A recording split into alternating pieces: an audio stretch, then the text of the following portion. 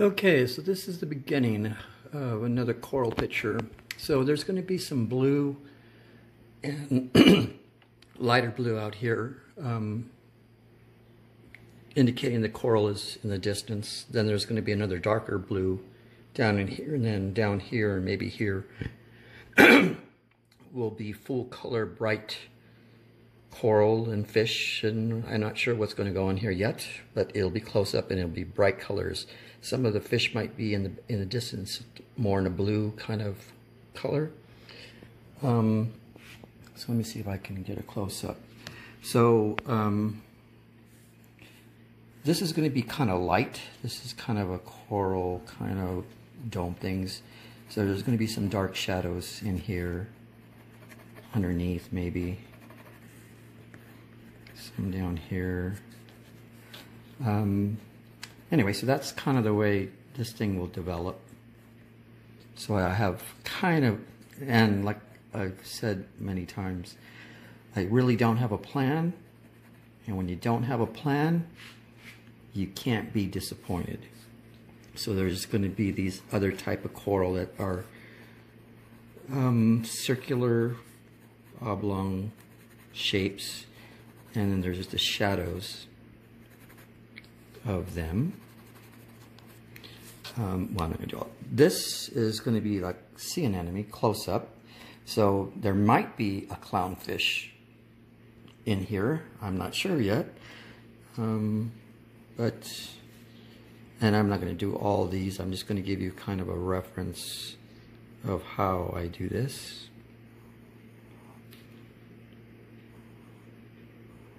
So they're kind of overlapping each other right now. And when I figure out who's in front, I'll kind of erase the... So like if this is going to be in front, it would just go right over this one. Anyway, you get the idea, hopefully. Anyway, so that's kind of the beginning steps. Okay, so I've added a little bit more detail. This will change also. I'm going to do a lionfish. Now this is just kind of rough. I'll still need to go in there and fix the face. They have really unusual faces. I'm not sure what I'm going to do with the bottom here. I'm going to put different fish in here. Now this is the way I make multiples. And of course, when I'm doing stuff, I'm making all kind of corrections on a tissue paper. So it's easier to make corrections on that. Now these angelfish, I have two different sizes. And what I'm going to do is I did this on the tissue paper with pencil. On the back side, I will go over it, and then it's ready to go. So when I draw on the front side, it'll transfer it over. And I got two different sizes. Now the reason I do this is because I do multiple fish, and fish pretty much look the same. So I could do multiples of the same fish with the drawing already done. So that's the reason for that. I don't know if you can see this too well, but I have transferred over a few of the angelfish, and I'll go over them with the blue. The blue is watercolor pencil, so eventually when the water comes in, they should disappear. Okay, so I've kind of laid down the foundation. I don't know if you can see, but the angelfish are still kind of apparent. There's some light coral reflections in the background.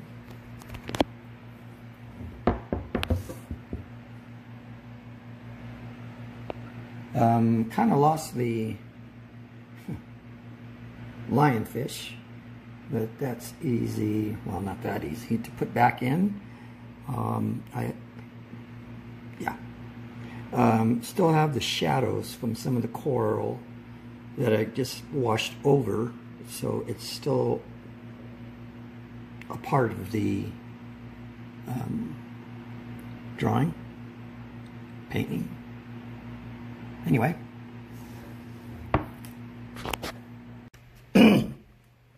Okay, so I'm going to do this angelfish. Now, I'm going to be pulling out some color right now. It's going to be lighter. And I'm looking for some spots that are a little bit more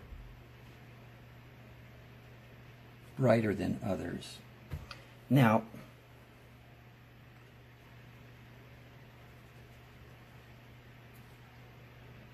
I'm just pulling out the color because it's going to be somewhat of in a distance. It's going to have like a blue tint.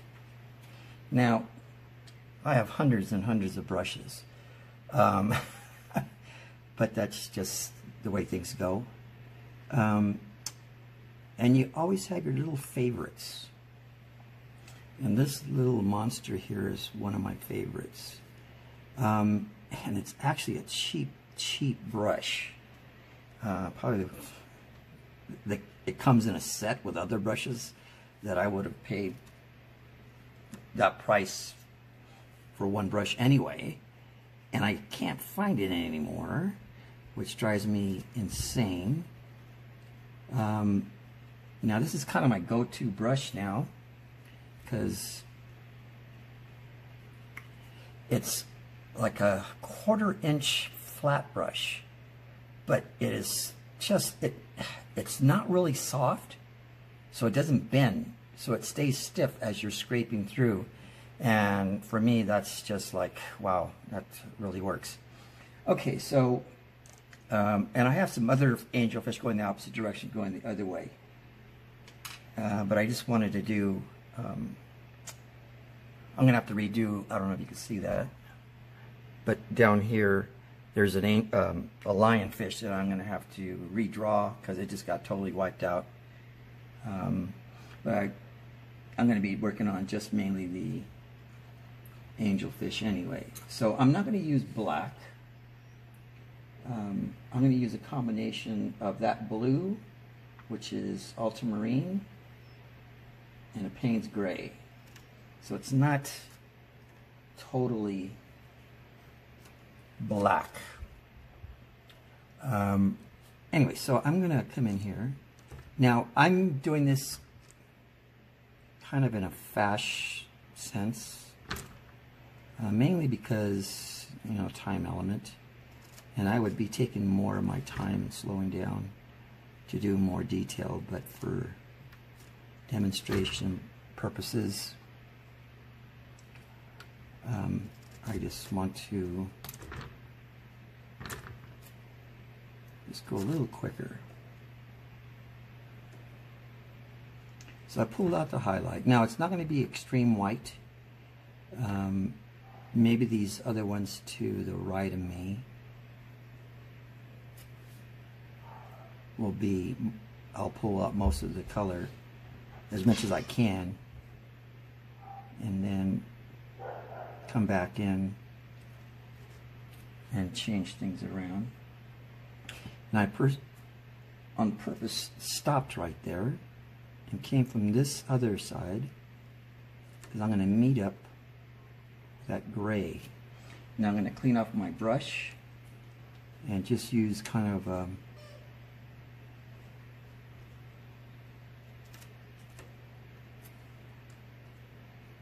I don't know if you can see that, but it gives a little light tint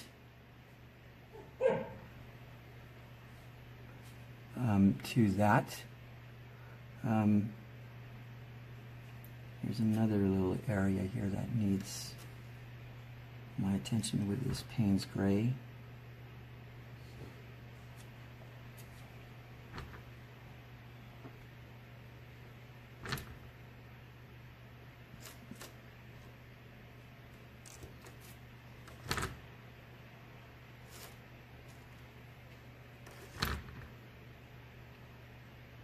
Now, like I said, I'm going very fast, and you'll never, it would just be way too long to see the detail kind of expand on here, but you can, I guess what I say is you can get an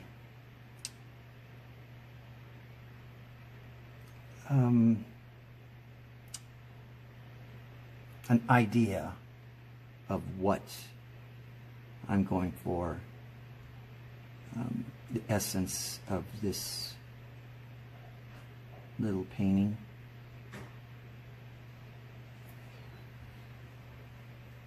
Now this is another brush that has become my favorite. So obviously I bought a whole bunch because I knew I liked it. But it comes with a set. And I'm not really interested in the set, I'm just interested in this little brush. But, you know, if you have a brush that works for you, it's priceless. So it doesn't matter, and this line right here is too strong. So I'm going to probably try to blend that out.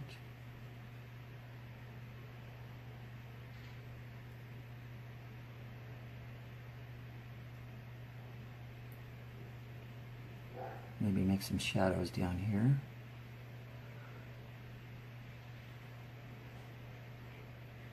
And you can see it's just slowly building up color. Now because it's in the blue faded direction, chances are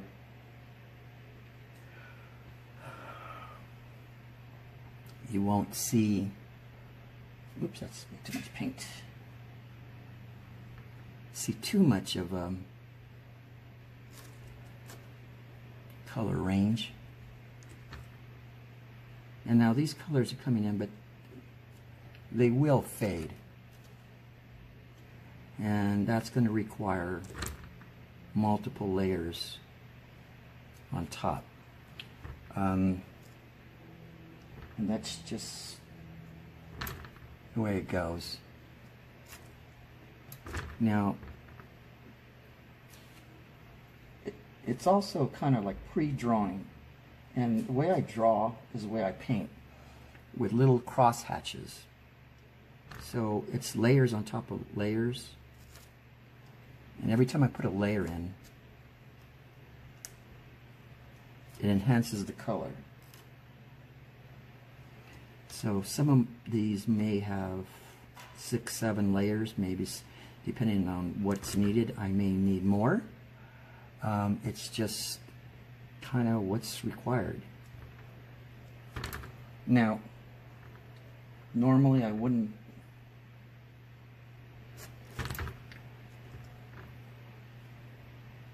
So what I'm going to do is just, that's way too strong.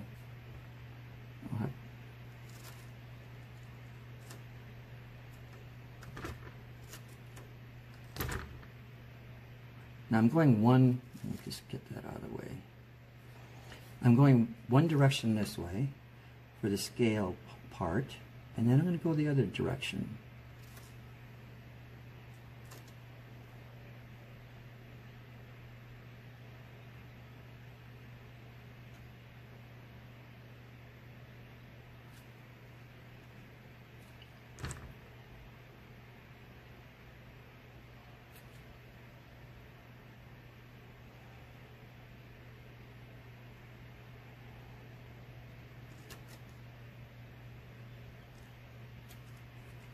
I'm going to blend that little area out.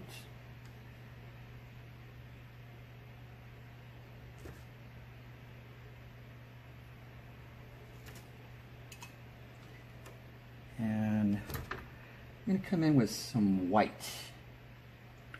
and just hit a few areas. Now, it may look a little bright right now, and it will, and all these colors will fade, and in an hour or two you'll see the real true color. But again, this is from my phone, so and when I see them projected on TV or computer, my paintings don't look like this. It's kind of one of those things where the colors are all off. You can't see certain things.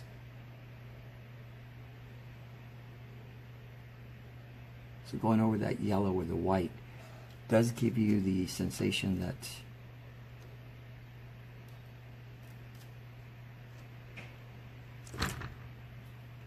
there is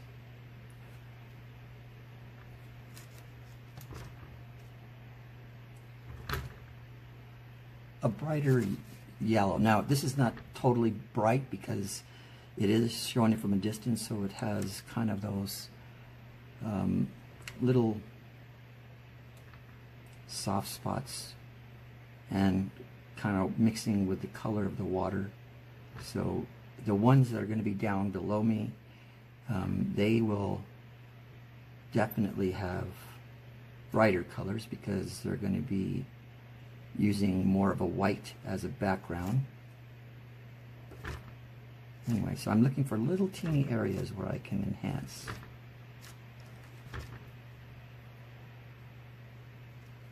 Now this will probably take a few more layers, just like it does have. How are we doing on time? Ooh, we're okay. Well, this gives you a better representation of how I paint. Now this is a gigantic board, but I'm going to see if I can come in closer so you can see the detail in there. And this is the way I handle a lot of my work. Some work is a lot looser, like the background's really loose. The coral starts off loose and there's this kind of random stuff.